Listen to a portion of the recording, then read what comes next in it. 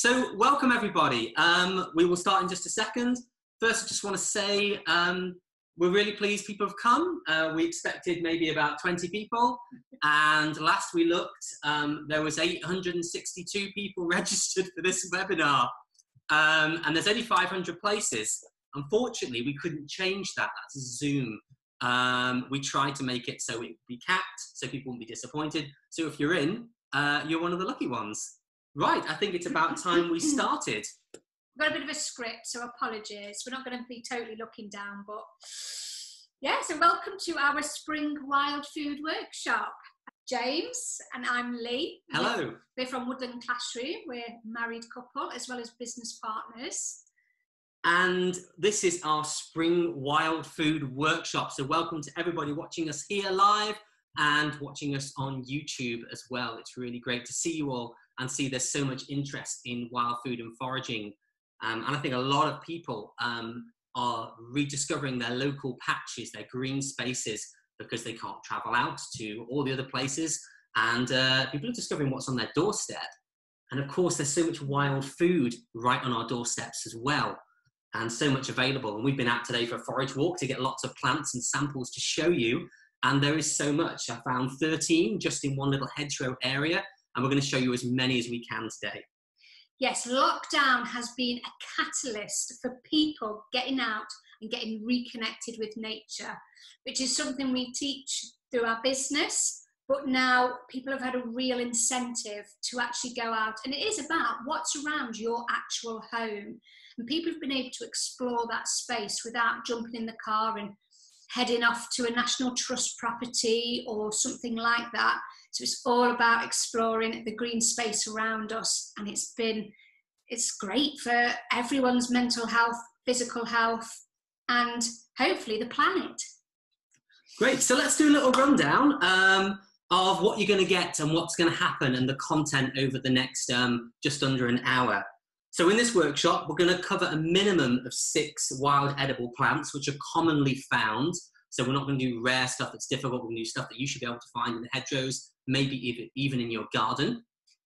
We've got samples. Lots of samples. We've got more plants standing by if we have extra time, depending on how fast we rattle through all of this. We're going to share a range of recipe ideas. Each plant. Yeah. Sure. And it won't just be us talking. You don't just have to look at us for an hour. We have a couple of special guests who are going to share some things they've had. We've had a really great response of people writing to us on email with recipe ideas and their experiences. So we've selected a couple of people to speak and share some different things that they've been doing during lockdown with wild food. We've had a lot of questions via email as well. But we've had hundreds of emails. So apologies if we're not going to answer your question. There's a good chance we won't, but we would love to, however. Yeah, there's going to be a Q&A session towards the end. And we're also going to tell you where you can get further resources to learn about wild food and foraging in your area. And as we said, so many of you shared your wild food recipes with us. And what we're going to do, we're going to actually put these into a little ebook that we're going to send out free to everybody afterwards. So we'll compile the emails with people's ideas. If you have a recipe idea and you don't get a chance to share it here, then send us an email with it afterwards and we'll stick it in the ebook for everybody so you can all get a chance to see those recipes. It's going to be great. Yeah, we thought that would be a really good idea to share everyone's ideas because we've only got a limited amount of ideas, but with everyone joining us, we'll have loads for our e-recipe book.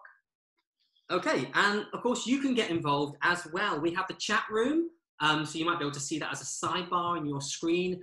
You can post anything you want in there. If you've got a recipe idea or a comment, we are monitoring that on another computer. I can see there's people from Cornwall, Devon, Mould, just down the road, Fairborn.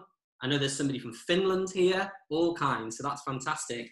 So we are monitoring the chat. Somebody from Jersey, from Germany, fantastic. Australia, you might win the prize for furthest away. Welcome.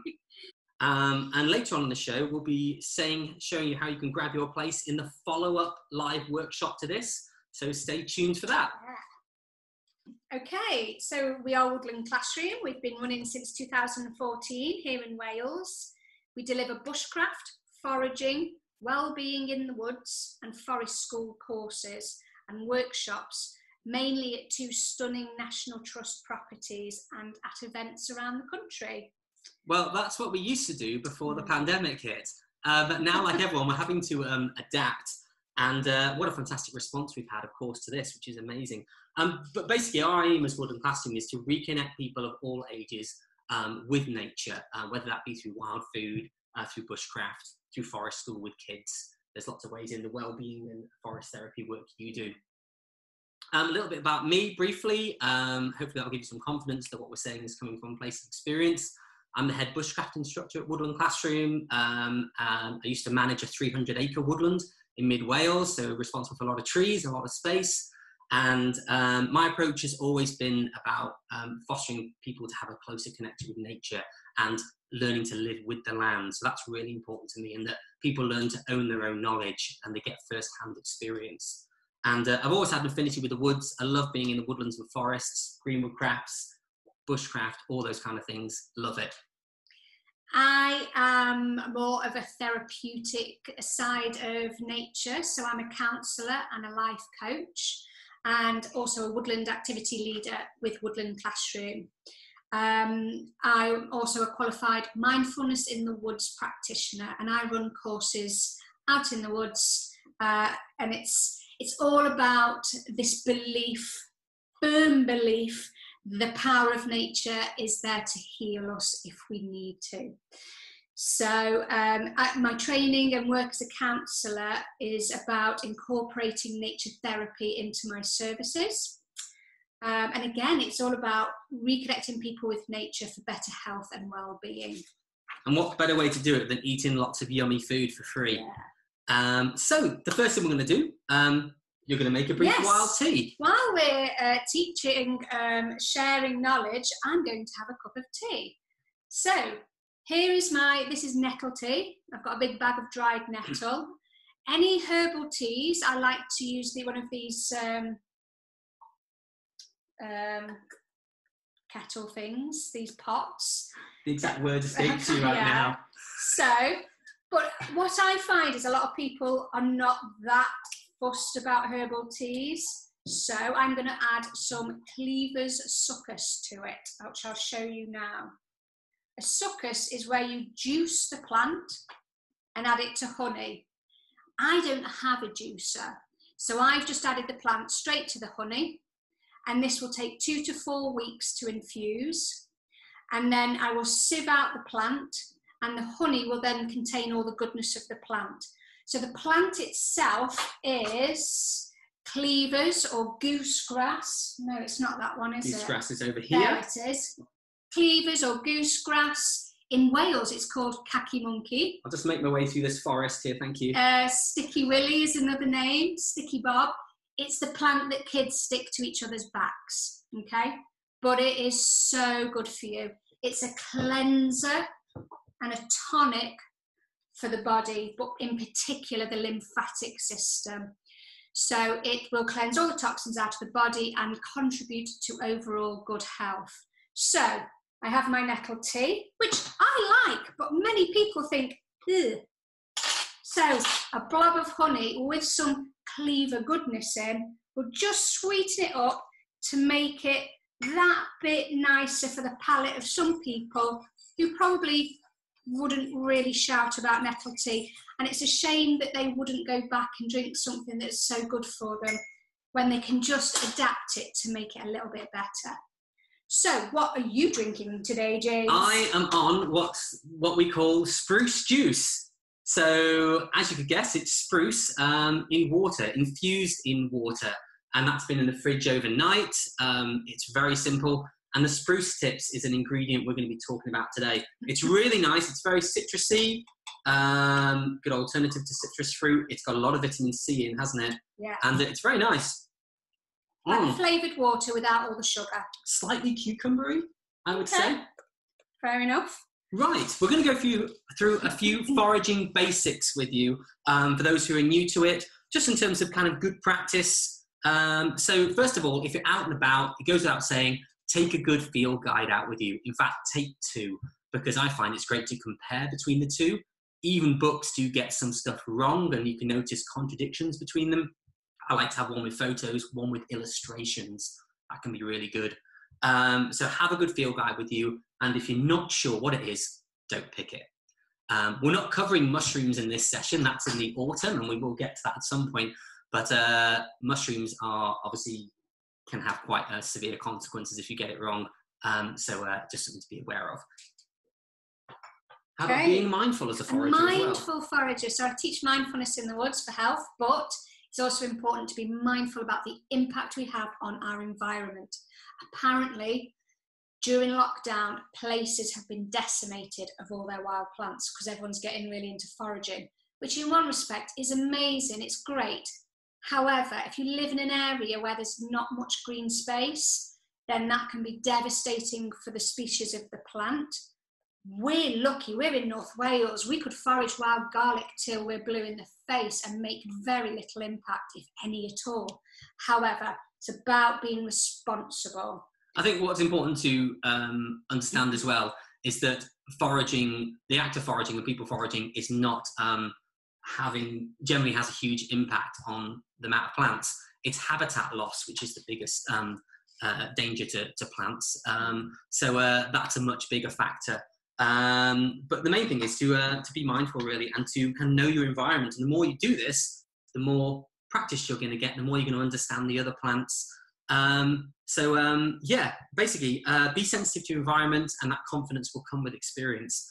Just a quick summary of the letter of the law when it comes to foraging here in the UK, so everybody knows what you can and can't do. So generally, of course, you need permission from the landowner to go onto their land, okay? In many places, there is a common law right to collect fruit, flowers, fungi, and foliage, but it's for personal use only. It is illegal to uproot any plant without the landowner's permission. But of course, when we're foraging as well, we're not uprooting a lot of plants, we are picking the leaves. And a lot of the time when we forage, particularly with things like wild garlic, we will use scissors to cut, so we're not pulling and disturbing the plant so much and disturbing the bulbs, and then the plant can regrow. Some rare plants are protected by law. This is where a field guide can help, because usually it will tell you their conservation status. And just be mindful, if you're on a protected site, like a triple SI, which is a site of special scientific interest, generally those protections are there for the rare wildflowers and orchids. Nobody's going to get upset if you're picking some hawthorn leaves. So yes, the more you know, the more responsible you can be with it. Mm. I have a rule of 5s that I use when I go to pick foraged foods. Are there 5 plants? Is there 1 for pollination, for all the pollinators?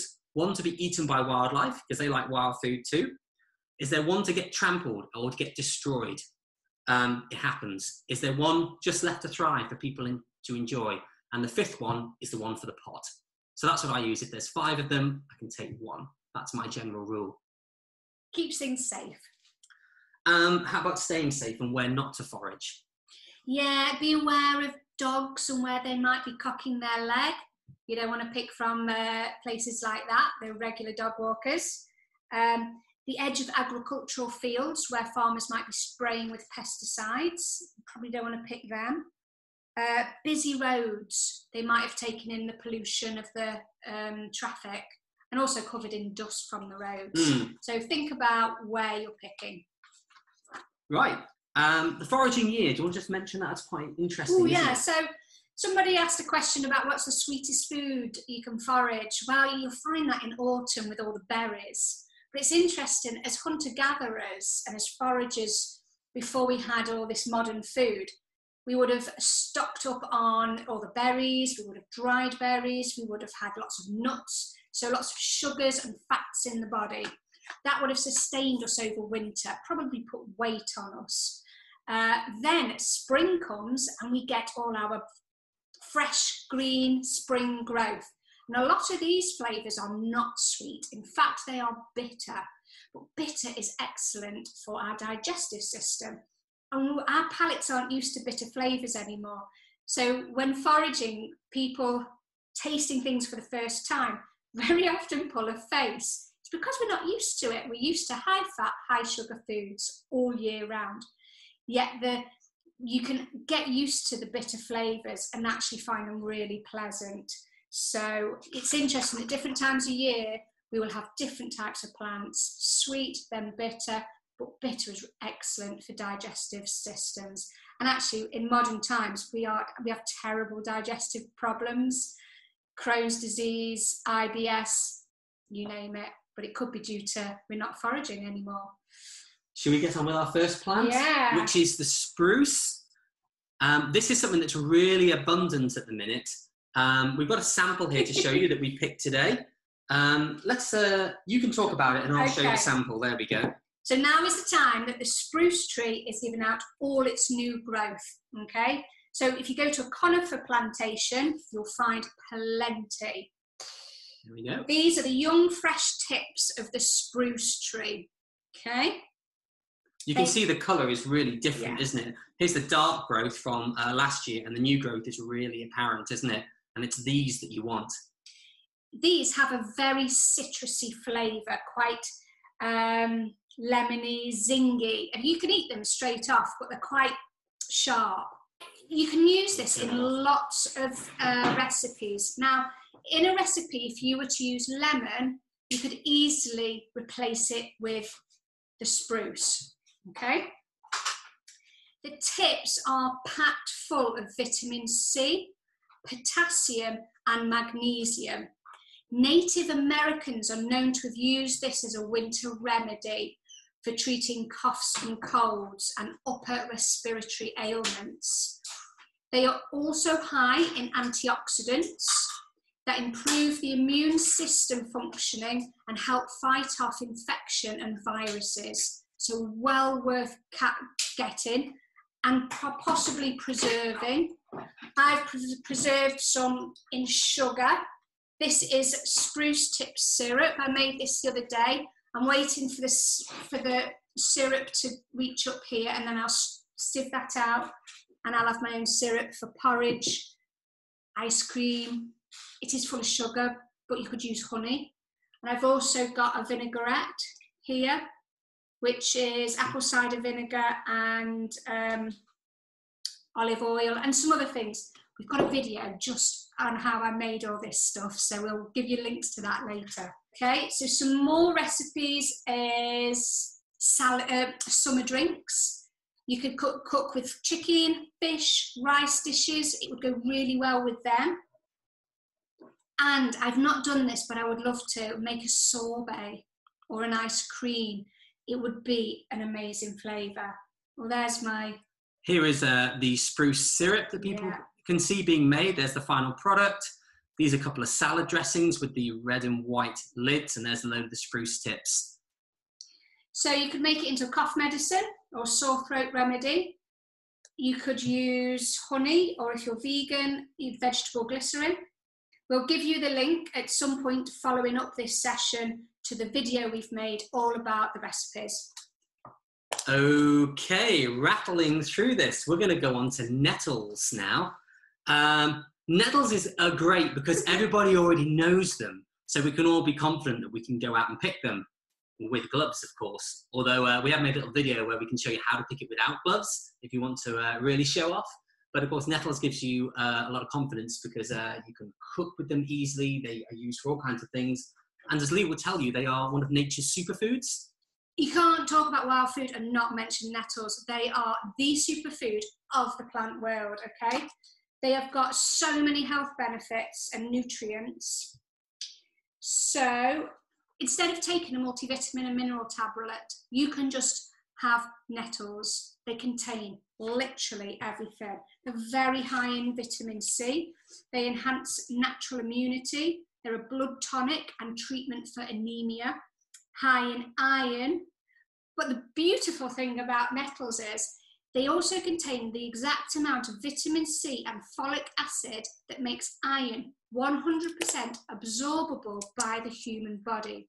If you get given iron tablets by your chemist, the chances are you won't absorb it because sometimes they advise you to drink fresh orange at the same time.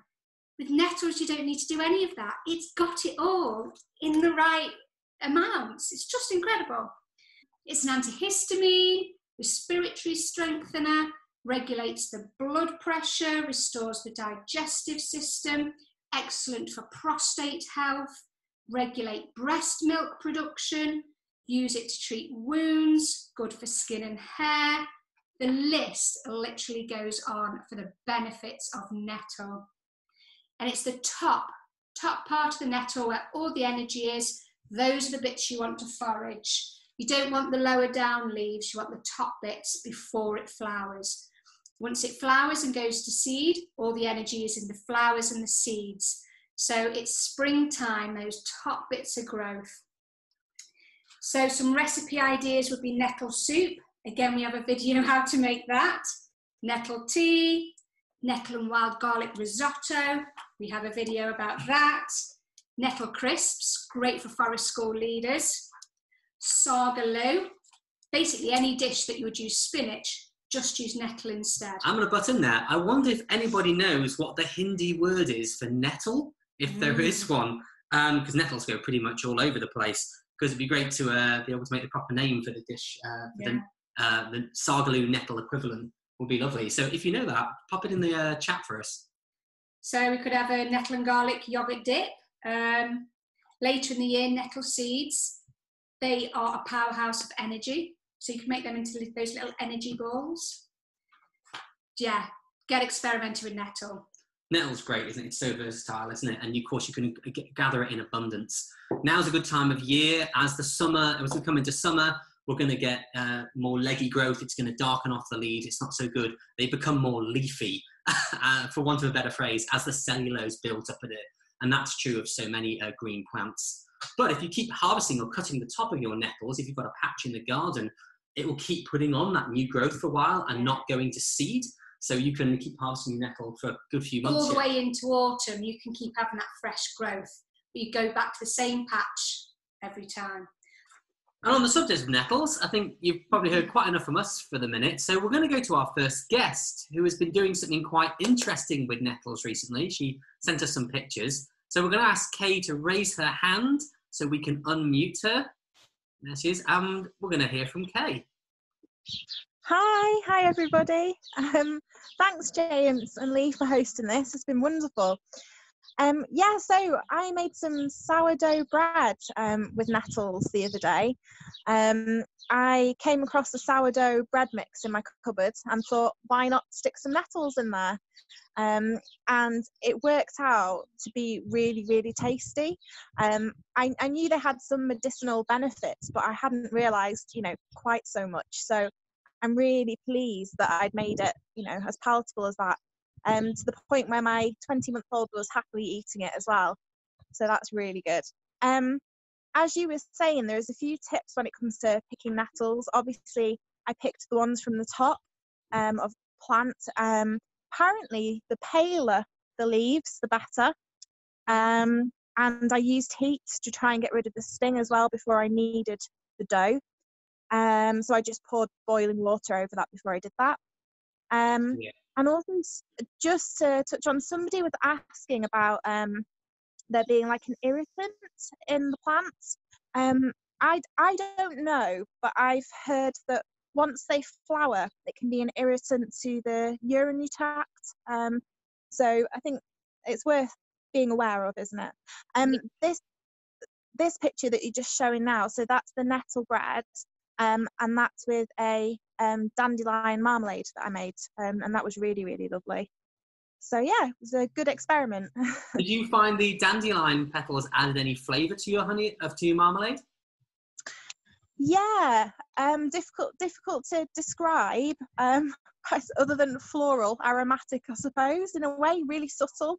And it was a bit of fun because obviously nettles and dandelions, you can't go wrong with them. Everybody can identify them.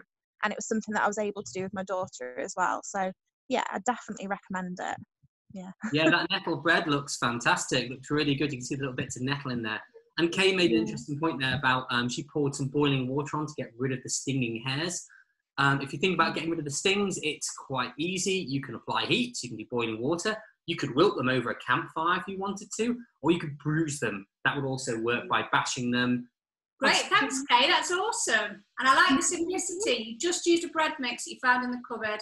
That's nice. Yeah, That's it. Well, we thought we'll try that, and since then we've made some soda bread as well, which was lovely, and a slow cooker nettle bread as well. So any recipe that you find online, obviously there's difficulty finding yeast at the moment, but any recipe online, put a few nettles in at the end and it seems to work. So all good.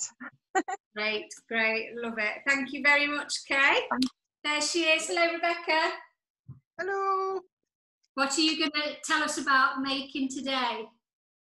Well, wild garlic is in abundance, or has been, so I've made absolutely anything possible with wild garlic.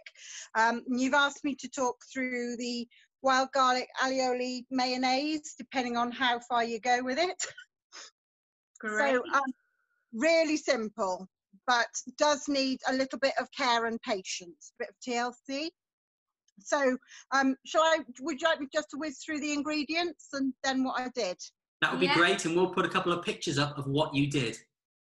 Okay, right. Well, basic ingredients, enough for 2 people, 2 portions of mayonnaise-ish. Was 1 egg yolk, 150 ml of rapeseed or vegetable oil, whichever you prefer and have at hand. 20 ml of some kind of acid, so apple cider vinegar if you like a sweeter flavoured mayo, or I use lemon juice because I like the tartness. Half a teaspoon of English mustard and a bit of seasoning. And what I do is basically put everything other than the oil, I put everything into a little bowl and whisk it up for a minute or so to get some air into it. And then I get some blanched if you want, raw and washed if you don't want, but some wild garlic leaves, and I put flowers in mine as well because I just eat everything. And you chop up the wild garlic leaves and fold that into the liquidy mix, and then really, and I can't emphasize it enough, really slowly you keep whisking your egg mixture and start dribbling in your oil, and it's literally 3 to 5 drops at a time. There's a lot of tears shed if you put too much oil in, because it separates, and the idea is that you want it to emulsify and become a stable compound. So dribble for a good kind of, I dribble my oil and then beat for 30 seconds, then I dribble more, another 30 seconds, and this goes on for about 5-10 minutes. And then eventually you get a lovely mayonnaise-y aioli kind of thing. The more oil you put in and the more you beat it, the thicker it becomes. So then you're left with either really thick, creamy mayonnaise. If you bail out a little bit earlier, then you've just got a nice porry drizzle to put over fish or chicken or whatever else you might want to drizzle it over. And that's basically about it. That's awesome. Thank you, Rebecca. Now, Rebecca does herbal medicine for doggies and animals. Rebecca, if you want to put the name of your Facebook page in the chat, if anyone's interested in finding out herbal medicine for Rebecca. Thank you so much. Thank you, Rebecca. That's lovely. So we're going to talk now about another common plant you can find. It's a good one that grows in kind of cracks and crevices between the pavement. So if you're living in a town, this might be one you find about the place. It's chickweed. It's not a great example. Chickweed. It's one of my favourites. I love it. It's not bitter. It's not one I would cook with. I would probably just keep it raw in a salad, great in a pesto. Okay. Chickweed. I used to pick it in an allotment for my uncle for his chickens and his birds. It is high in vitamin A and C. It is an excellent spring tonic. Plenty of minerals, including iron, copper, magnesium and calcium. It has a timing action for the body's it's got an action for the body's internal organs. Probably best not to ask, really, isn't it? It probably does you some good. Toning, I think it tones, something like that. But it's also good to use as and to make into a cream for itchy and hot skin conditions like a sting or eczema. Good for inflammatory problems of the liver, kidneys and lungs. Again, it's one of those plants where the list goes on and on. Should I talk a bit about how to recognise it? You should all see a great big picture of the chickweed there, quite close up. It could be quite a small plant, as you saw the little sample in Lee's pot. Or it can get quite long and leggy as well, though, can't it? Yeah, but it tends to be quite floppy, ground hugging plant, very delicate, tiny little white flowers. It can go easily missed. The key to identifying chickweed is that if you look on the actual stem of the plant, you will see a single line of fine hairs running along the stem. And that's really a unique way to spot chickweed. So look out for that close. You can just see the hairs in this picture, actually. And also the leaves are in pairs. You get leaves in a kind of a cross shape, two going one way, two the other way, and you can spot that when you look at it from above. And as we say, it grows in all kinds of cracks and crevices. So look out for that. Get your ID books. So anything else? Oh yeah, so ideas for a recipe for that would be mix it up with couscous, hummus, mayonnaise, or a dip, or have it as a salad or in a pesto. Those are my favourite tips for the chickweed. Right, while we're here as well, we want to take a moment just to tell you about where you can get some more information about foraging and some of the other stuff that we'll be doing, and then we're going to crack on with some more wild plants and recipes as well, and we're going to hopefully have another guest joining us as well. So if you're enjoying this workshop and you're really getting into wild foods and you're finding out everything you can about it, then you could find out more by joining our tribe on Patreon. We have a Patreon page, which we set up during lockdown because we're in a small business and needed to diversify. And there's loads of content on there that you can get. We put on a load of stuff, haven't we? It's all exclusive to our patrons and it's a minimal cost. But you can have a live Q&A every month, just like this one, where it'll be less than 500 people, so a bit more interactive. There'll be topics including wild food, foraging, plant and tree identification, which is his big thing, tree ID, mindfulness techniques, all sorts.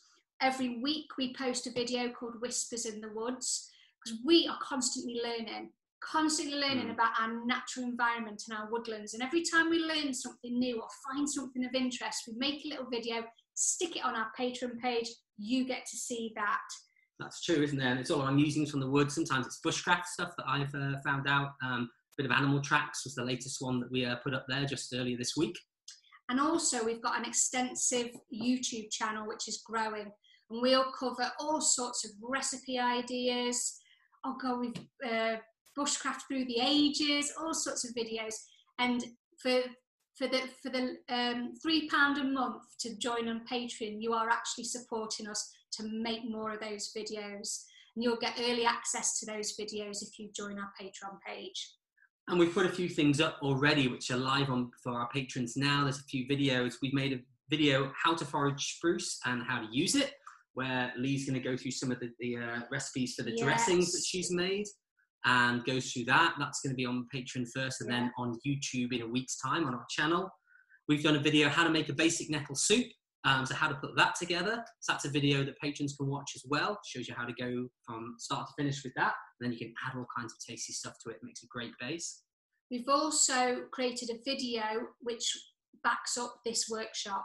We've been out in the hedgerow today and we have videoed every plant we're talking about today to show it you in the wild. Yes, it'd be great if we could film this out in the woods and in the hedgerows, but the signal won't work and the cables don't reach that far. So we've had to bring samples. So we've made a companion video where we go out into the hedgerow and show you all these plants. So it makes a great companion. It's about 15 minutes long, the video. So there's a good bit of content there. And that's all for patrons. And it's about building a community. We have so many people who have come on our courses and it feels like the beginnings of a tribe, or not even the beginnings. Some people have been on loads of our courses and it just feels like a family. So that was a big reason for creating this Patreon thing. you get to interact with us more. And you can find that on patreon.com, on Woodland Classroom. Search that, or we'll send everybody the link afterwards. So we'll stop talking about that now. There are two other things we want you to know about, though. There's another big project that I've been working on before lockdown. I've been working on it for 2 years, but during lockdown, I finally had a chance to get somewhere with it. And that is a tree ID video course. That is going through all the native species in Britain, of which there's about 50 kind of native and common species. So if you're really interested in learning more about trees, I've actually going to upload a free taster course in the next few days. I tried to get it ready for this, but there was too much prep to do. And that's going to be great. There's going to be a video in every season. So for every tree species, there'll be 4 videos: winter, spring, summer, and autumn. Hundreds of photos. There'll be live question and answer sessions on that as well if you join the full course. But there's a free taster that you can try with no obligation and try it out. You'll learn about 3 trees. I've made some videos. You can watch me standing around in the cold telling you about trees from the safe warmth of your lounge.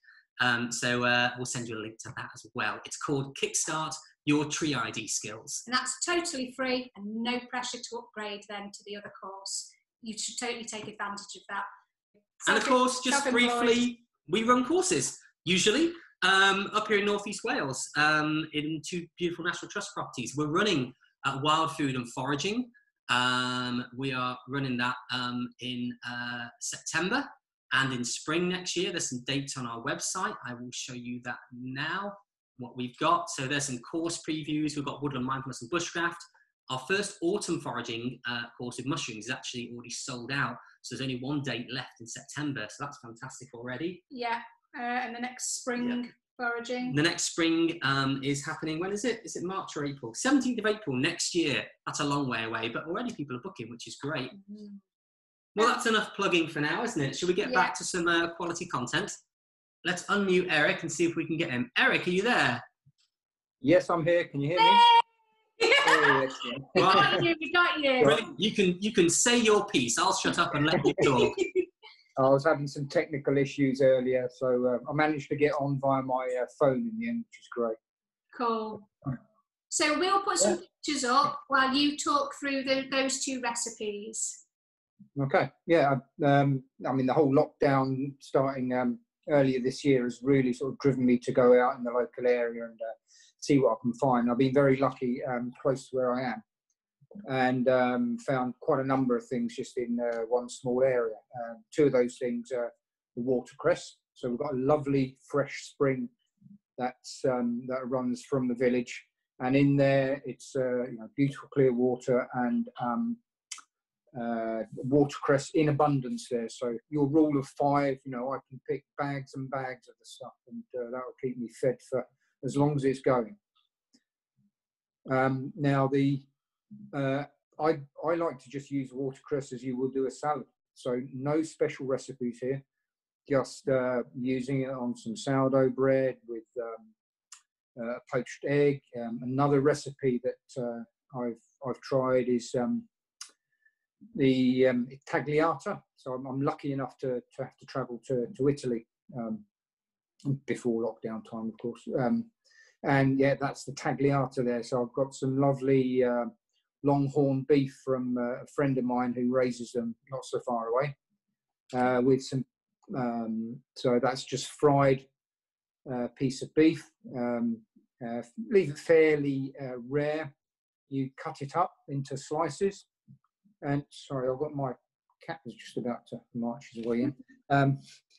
Yeah, cut the beef up, put that onto a bed of the watercress, and Parmesan shavings on top of that, and with a bit of balsamic vinegar drizzled on the top.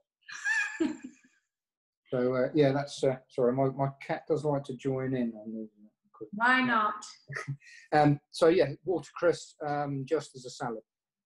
The other thing that I did do was the watercress soup, which is the same recipe as I used for nettle soup. I was just frying some onion, some garlic, and then chopping up a potato and sweating that off as well. Then you add all of the watercress into there with some chicken stock. cook that down for maybe just 5 minutes, and then whiz it up with a blender. And yeah, it's fantastic soup. Maybe with a little squeeze of lemon into it as well. Great. Watercress. Hop shoots. Yeah. So I realised not so long ago that my mother started growing hops up the side of her house, and then I realised there's a lot growing by the sides of the fields. Now I know that you mentioned that picking by the sides of the fields can be a little bit. There is a danger of getting some of the pesticides that they spray around there. So I am conscious of that, but this stuff grows in abundance around the woodlands and the edge of the fields there. And what I do there is just pick the tender shoots at the top. I mean, when it's much younger and it's just getting out of the ground, you can pick the shoots just as they're coming out of the ground. They're a nice sort of purpley colour, and you can eat them raw straight away. The hop shoots now, you can still pick them, pluck the tops and eat them like that, but other ways are you can just put them in a griddle pan with a bit of oil, a splash of soy sauce maybe, and they taste fantastic. The griddling sort of takes maybe a little bit of the bitterness away that's there. The other way is just simply blanching them. You can put them in the freezer as well after you've blanched them, and keep them for some time. That's fantastic, Eric. There's some really good tips there. Thank you ever so much. My pleasure. Yeah, we'll definitely add some of those to our recipe ebook. Thank you very much. Yeah, thanks for your input, Eric. That's awesome. Let's stop sharing our screen, and we're going to welcome Sini, who's from Finland. We went on a forest therapy immersion week last year in Finland because we're very interested in nature connection as a therapy, and this is where we met Sini, who also teaches bushcraft and canoeing, or all sorts of cool stuff. So over to Sini. Welcome. Thank you. Hello, everyone. So at the moment, actually, I'm not in Finland, but in Switzerland, which is kind of great because the foraging season is only starting in Finland at the moment. And in Switzerland, I've been able to do it like 2 months now. And you asked me to tell about my all-time favorite wild food. So here it is. Today, the ground elder. In Finnish, it's called vuohenputki. The straight translation would be goat's pipe, apparently because goats like to eat it, and of the pipe-like shape. And the other common name in English for the plant is actually goutweed, or so I read. So some of you might know it as a goutweed. And that name refers to the history of its usage as treating gout.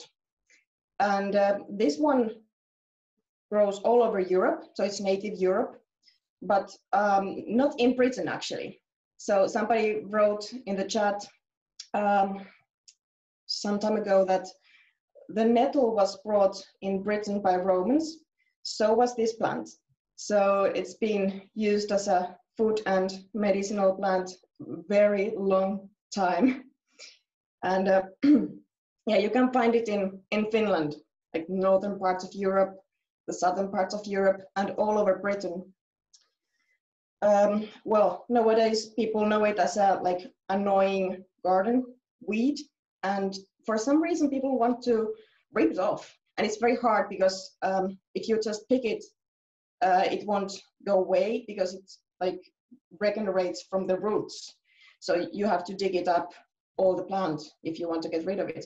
But I don't really see the reason because the first time I tasted it, I totally fell in love with it.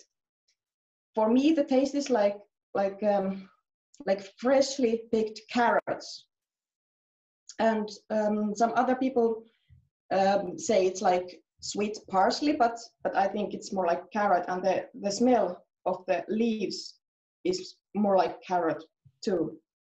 It's rich in vitamin C, And when you pick it, you really want to find the young ones, as you can see in the picture in the middle, the young light green leaves of the ground elder. And you can see the old one growing on the upper right corner. It's more dark, and well, you can also eat it, but it's not that like fresh and sweet. It's more like bitter, and the leaves, they are hard. They are harder also. So there you can see the shape of the leaves. There are supposed to be 3 leaves, but 2 of them are merged together in the picture, and that's very common. So so when you see that, it's a very good signature for that plant. So there you can see how small they are when they are ready to pick. So that's when you want to be eating them, is it? Not when they're larger, like we've got here. Yeah. Looking at stuff really small. Yeah, and you can find the small ones like throughout the summer, but of course they are most abundant like during the spring and early in the summer. They grow very much like a carpet, don't they, along the woodland floor, on the bottom of hedgerows. So you'll see other plants shooting out above them, and the ground elder is very much on the floor, hence the name ground elder. Yeah, it's considered as a very invasive species because they grow like carpets all over the place and form monocultures, stopping other plants growing. And the reason why they are growing in that ways is that they shoot new plants from their roots. That's how they grow. But yeah, basically, as with any plant, you can really mix this up with other plants, and you should always be aware that there are, as with mushrooms, with plants too, there are very poisonous plants there. Well, you definitely should not mix this up with young elders, and there is the name, because the ground elder leaves, they resemble, apparently, I don't know, since we don't have elder in Finland. Are you talking about the elder tree then? Yes, the elderberry. So elder flowers, elder berries are edible, although you shouldn't have too many of the elderberry seeds. But no, the leaves you don't want to eat, do you? Yes, but the leaves, they smell odd. So when they are very young, they can resemble ground elder, but if you like smell them, then you can make the difference. And other plants you definitely should not pick up as a ground elder are the cowbane. Latin name for that is Cicuta virosa, poison parsley, the scientific name Aethusa cynapium, and poison hemlock, Conium maculatum. So, but those are once you get to know the form of the leaves of ground elder, you really won't mix them up because the leaves are very, very much different. So I'm going to put up a picture of what you did with the ground elder. Let's have a look at that, because that's pretty cool. Yes. So you can basically use that in salads, in soups. Like soup is a very traditional way to use ground elder. You can put it on your bread, but I like to do pesto. And I have a very simple recipe for pesto. You need ground elder, pine nuts, garlic, and this is the most amazing thing. If you can find wild garlic, you can just replace the garlic, like normal garlic, with wild garlic. And then you have like the most amazing wild food pesto in your hands. Then you use Parmesan, olive oil, salt and pepper, and basically just mix them up and eat with pasta. That looks amazing. That does look really amazing. Yeah. I'm not really a food photographer, but Yeah, that's a pass here for sure. I'm sure it passed the taste test too. It looks great. Fantastic. Okay, thank you very much for sharing that, Cindy. That's awesome. Thank you. I'd just like to add, for people who are vegan, a good way to make pesto is replace the parmesan with nutritional yeast. The top tip there. Okay, everybody, next plant. We're going to go on to one called jack-by-the-hedge. That's what I call it. You might know it as garlic mustard, if you do know it. And it's all over the hedgerows at the minute. It's absolutely abundant. It's really shot up. A few weeks ago, it was smaller. And like we said before, the younger plants are more palatable generally, a bit less chewy. Now it's really shooting up everywhere. The leaves are interesting. I'm going to pick a leaf here so you can see. The leaves look a little bit like nettle in their shape. I'll put that up. But when you put it beside a nettle leaf, you'll really see the difference. But they've got that kind of spiky look to them there. But they are much lighter green. Would you like to talk about the taste of this and what's good? Yeah, I find this very bitter. I don't want to put you off, but it says garlic mustard. I don't think it's garlicky. I think it's much more mustardy. And it's a strong flavour. Probably one kids wouldn't like. But it makes a great mixture in a mayonnaise, something like that. So you'd pick your recipes to put it in. And probably the younger the leaves, the younger the plant, the more delicate the flavour. I'm going to talk about, first I'll tell you the health benefits, actually. It contains vitamin A, C and E and some of the B vitamins. Contains potassium, calcium, magnesium, selenium, copper, iron and manganese, as well as omega-3 fatty acids. Sounds like steel. It does. It has a warming and strengthening effect on the digestive system. So even if your palate is a little bit strong, do try and find a recipe for it. And that's the key with this sort of thing. Don't just pick it out of the hedgerow, taste it and go, ooh, no. Grab those two things out of the fridge, James. Find a way to use it and add it to something, because the nutritional benefits are so in abundance. You just can't pass it by. Going to your supermarket and buying vegetables doesn't cut it compared to wild spring greens. They are all pretty much depleted. Even the organic vegetables can be depleted in nutrients. Whereas your wild, Mother Nature doing it naturally, all by herself, does it best every single time. So if you want to up your health and nutritional input, you go wild, basically. And that can be a really good companion for growing your own as well, which so many people are doing now.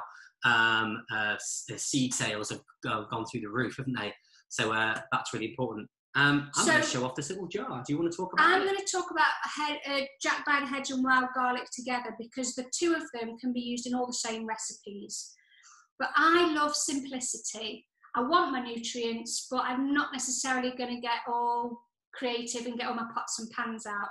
So in this jar I've used cleavers, nettles, jack-by-the-hedge, wild garlic, and I've whizzed it all up in my food processor and added it to, Hellmann's mayonnaise, and mixed it all up. So the mayonnaise will preserve it for a few weeks, and I can get some real good nutrients on every sandwich I have now. So it's a really good way, when thinking about foraging spring greens in particular, think about how can we keep them for longer. Okay, you can always freeze things, but I like to make mayonnaise. You could use that green mixture in a hummus, in a cream cheese dip, a dressing. Here, I've got another way that I'd like to preserve these wild greens. Try not to spill this all over our laptop. It looks a bit rough, but that again is... Smells good. Yeah, that's wild garlic, nettle, jack-by-the-hedge and cleavers. Total cleanser of the system. Super, super nutritious. That will last for weeks in the fridge, and it's a mixture of olive oil and cider vinegar, and that just preserves it. So when I'm making a pasta sauce, right at the very end, in order to preserve the vitamins, I just put a dollop in, or spaghetti bolognese, or a stir fry. It just ups the nutritional value. Okay. Right. We're going to have to move on because we're going to run out of time. Wild Someone's garlic. asked a really good question. Can I just go to that one? Yeah. Someone said, if you're whizzing up nettles, do you need to wilt them to get rid of the stings first, or does the whizzing action in your food processor or whatever actually kill the sting? I don't wilt them, and it doesn't sting me. Basically, give them a right good pounding in the food processor, and so far I've never been stung. They're very smaller hairs, so a bit of bruising in the video on the hedgerow foraging walk, and you'll see where I actually roll the nettle leaf up in my hand to crush the hairs and then eat it raw. So that kind of action will get rid of a lot of it.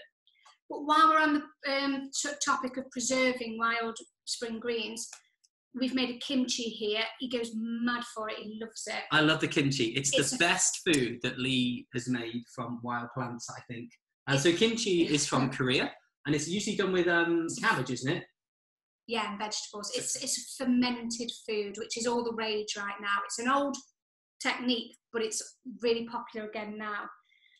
But it contains all the goodness of the wild garlic, which is full of vitamin A, C, B, iron, selenium, saponins. It just looks like a green mess on camera, but it smells gorgeous. It's got chili, ginger, and the wild garlic. And there's a video on our YouTube channel, which is obviously free to watch, called How to Make Wild Garlic Kimchi. So it stinks. It does stink. It's really strong. Great, it's so nice. But I like pickled onions, so... Yeah, so here are some recipes that you could use wild garlic for, and jack-by-the-hedge, okay? Pesto, I think that's one of the most commonly known recipes. I like to use nutritional yeast instead of parmesan because I don't eat dairy. So that's a top tip. Added to mayonnaise, like we've seen. Mixed into salads, mix up with couscous or into a rice dish. Mix in with a potato salad, a risotto, stir-fry soups, add them to white sauce. So a mustardy leaf into a white sauce would be good. Sagaloo, omelette. Right, we're going to go to our Q&A session now because we've probably got about 6-7 minutes left. And I've been writing down a few questions. So if you've got any questions now, pop them in the chat and we'll try and get through as many as we can and answer them. My favourite question tonight is from Fiona, which was, can we eat our Christmas tree? Which is awesome. So good question. So the most common Christmas tree is the Norway spruce. That's the one that was popularised by Victoria and Albert. You can't eat it at Christmas because, of course, it hasn't got the new growth on it, and most Christmas trees are dead. You don't really want to eat that. You don't know how long it's been on. Some Christmas trees might well be sprayed as well to kind of preserve the green on them. But if you've got a live Christmas tree that you put out into the garden or into a pot each year, when you see that fresh growth, yes, there's no reason you couldn't pick it, but it would stunt the growth of the tree. So maybe it's best to trim off the branches that you don't want if you're forming a live Christmas tree, and you could eat the fresh spruce tips. But it's this time of year. A lot of the pines and the other spruces tend to be used as teas. Yeah, pine needle tea is a big one in the bushcraft world. But what we used was the Sitka spruce, which isn't used as a Christmas tree because it really is spiky when it goes hard, and it can give you a bit of a jab. Yes. A good way to recognise the spruce tree, and my bushcraft mentor taught me this one, is this rhyme, which is short, single, spiky spruce. And that's a way to remember it as opposed to the pine trees. And that's because the needles are short, they will spike you, whereas pines tend to be soft. And they're singular, they're not in pairs, they're singular on the branch. Another question, somebody asked, Mel Jones asked, is there anything you could mistake for wild garlic? And yes, there is one plant that comes to mind, and that's Lords and Ladies, otherwise known as cuckoo pint.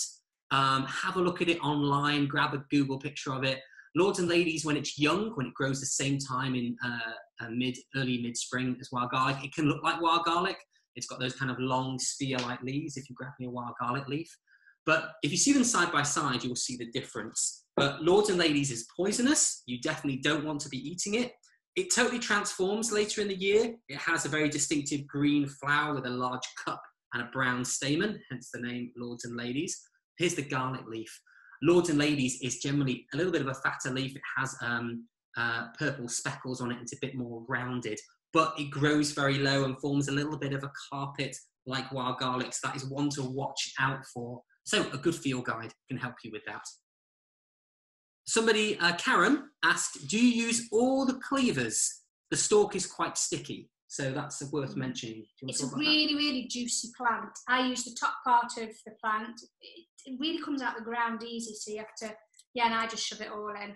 So this honey will actually get quite runny because the plant is so juicy. So if you do juice it, you do tend to get a lot of liquid out of it. And yeah, I wouldn't go to all the effort of picking off the leaves. I'm not even sure if that would be a better thing to do. I just, the whole plant, well, the top part.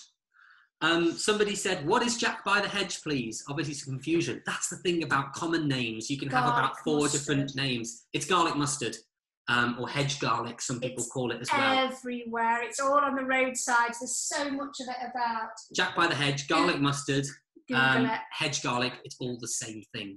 So have a little look. Shall we try and get in? Elm seeds, briefly, while we've got a minute. Let's do a tree. Could you pass that to me so I don't lean over the camera? This is not a commonly known wild food, but it's dead tasty. We have a video on this on YouTube as well. This is the elm tree. Now, obviously there was Dutch elm disease and that ravaged our elms, but over here we have quite a lot of them and they do survive to a certain age. And these elm seeds are a great food at this time of year. They're abundant. It's these light green papery cases and they're nice and sweet. They're great in a salad. Maybe with a bit of balsamic vinegar thrown over, or a soy sauce kind of rice dish. Yeah, cherry tomatoes, these, and balsamic vinegar as a side dish. Liz and Simon did that. So that looked great. I probably wouldn't cook with them because they're very delicate, but definitely as a raw food, really, really good. Because when we think of trees and wild food, generally we're thinking nuts and berries in the autumn, or maybe elderflowers, which are on their way. But there are actually a few other things as well. So there's various leaves of trees that can be eaten, like the lime leaf as well. That's good at this time of year. And the lime trees are the most common trees which line streets and parks. They're the ones that drop all the sticky stuff all over your cars. That's the lime tree. Good leaves for eating though. I can't find the lime leaves. That's okay, don't worry about it. We'll do a couple extra more questions. Do you eat the whole elm seed? Yes. What else have we got here as well? Yes, including a little sort of paper case, yeah. Very quickly, a lot of people have been asking about books to recommend for foraging to get into it. And we've got some of our favourites ready to go to show you. I've seen this one mentioned in the chat a few times. It's the little pocket version, Food for Free by Richard Mabey, one of the classics. And it's great because you can stick it in your pocket, of course. There are lots of other editions. But we recommend this, Food for Free by Richard Mabey. Very well known, nice little handy pocket guide. It's got most stuff in there. For anybody who's watching with kids or has got kids, there is this book, Foraging with Kids. It's good stuff. It's not the best field guide in the world, but in terms of getting inspiration, ideas and recipes, it's good stuff. There's lots of good things you can do with the kids there. You don't need children to get this book. It's good for adults, beginner foragers. Forget the with kids bit. It's a good book. Good. Another one, which isn't a book, but is very handy. The Field Studies Council produce a lot of these fold-out charts. They do them for all kinds of things, birds, trees, everything. But they've done this one, which is top 25 edible wild plants. Slightly splash-proof, which is good and handy when you're out on a hike. But that's a nice thing you can shove in the backpack, and that's really useful. It's got most of the common stuff on there, as well as a couple of common poisonous ones, which you could confuse with. And you'll find that on the Field Studies Council website. Again, we'll put links to these in a follow-up email for everybody because we're going through them a bit fast. Would you like to talk about your Bible? This one's my favourite.